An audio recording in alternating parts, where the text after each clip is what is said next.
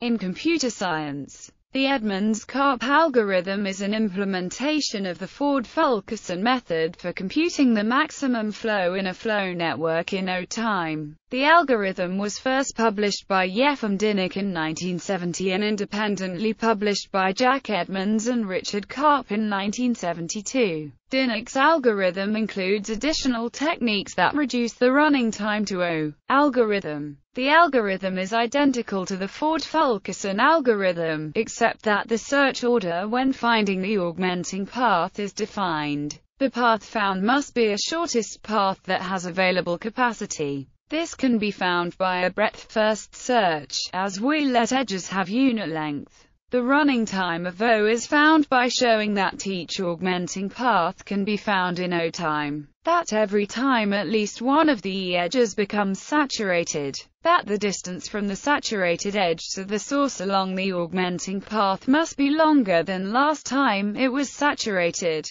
and that the length is at most V. Another property of this algorithm is that the length of the shortest augmenting path increases monotonically. There is an accessible proof in Introduction to Algorithms, pseudocode. For a more high-level description, see Fulkerson algorithm. Algorithm Edmonds-Karp input.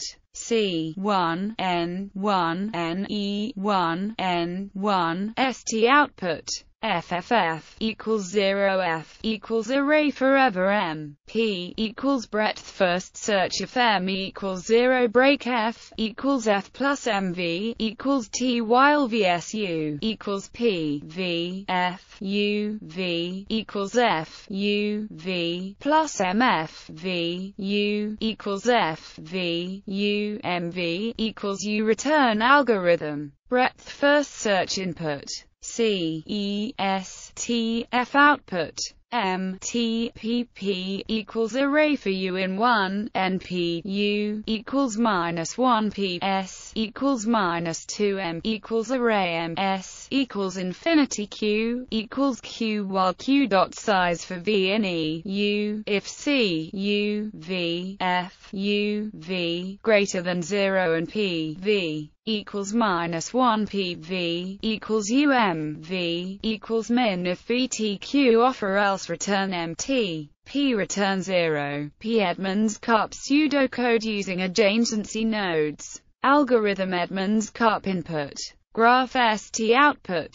Flow equals 0, repeat Q equals Q pred equals array while not empty, cur equals Q pole if pred T equals null, break DF equals infinity for DF equals min for E. Flow equals E flow plus DF E.rev.flow equals E.rev.flow. DF flow equals flow plus DF return flow. Example: given a network of 7 nodes, source A, sink G, and capacities as shown below. In the pairs written on the edges, is the current flow, and is the capacity. The residual capacity from to is the total capacity, minus the flow that is already used. If the net flow from to is negative, it contributes to the residual capacity. Notice how the length of the augmenting path found by the algorithm never decreases. The paths found are the shortest possible. The flow found is equal to the capacity across the minimum cut in the graph separating the source and the sink.